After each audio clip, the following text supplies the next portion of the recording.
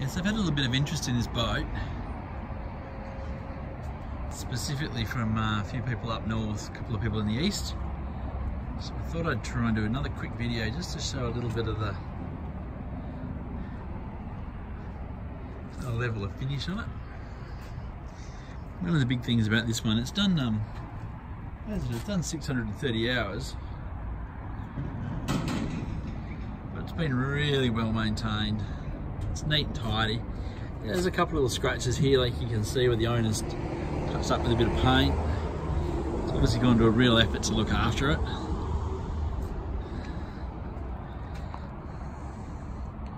Tyres, rims, trailer, all the clears. You can see the condition there in the covers. The motor itself, nice and neat. It's got all service history. Polished stainless steel propeller.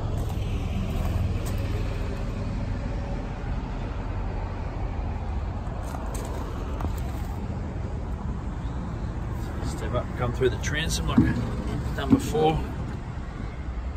You see the carpet, there's a few a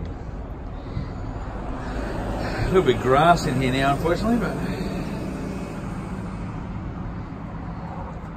there's no bubbling and paint and bait board. Little rear seats, these side seats, I didn't realise they actually can lift out. They're in a little bracket here, so they can just lift completely out of the boat.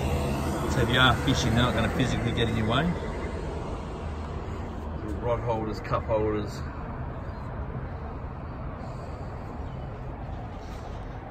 Kill tank in the floor.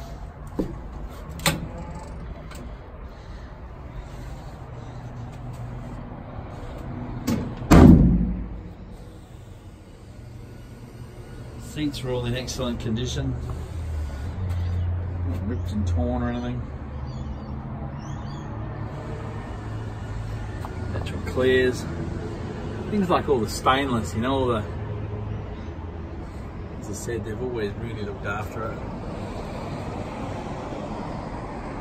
I know it's hard to see on the video, but so they've actually made up these little panels that clip in and out. Big bunk infill. Got another little panel which slips up into here.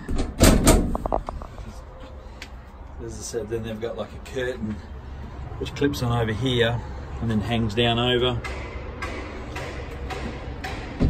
Obviously got the full boat cover. It's got another little cover which goes over the rod racks, just the rod racks to stop water coming in through those.